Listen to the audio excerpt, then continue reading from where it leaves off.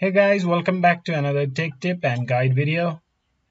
In today's video, I'm going to show you how to delete or terminate your Yahoo Mail account.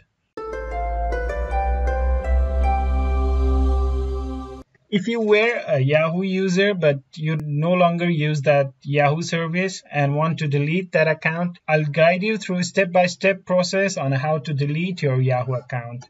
I've opened this Chrome browser and logged into my Yahoo account. So if you're not logged into your account, first you need to be logged into your Yahoo account. I'm logged into Yahoo homepage. To delete your Yahoo Mail account or Yahoo account, it's easier from the Yahoo Mail page. So go to Yahoo Mail.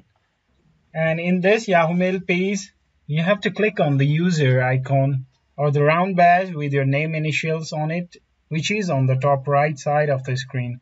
So click on it and you'll see this pop-up screen. And in this screen, you have to go to account info. So click on account info and Yahoo will take you to this page.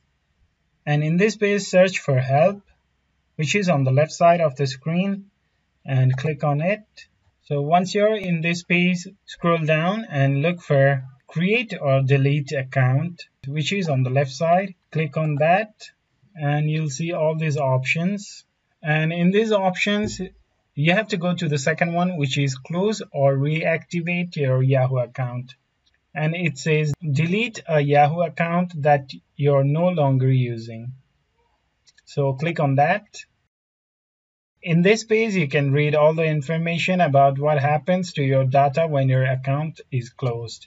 And to delete the account, scroll down and look for close your Yahoo account. And under close your Yahoo account,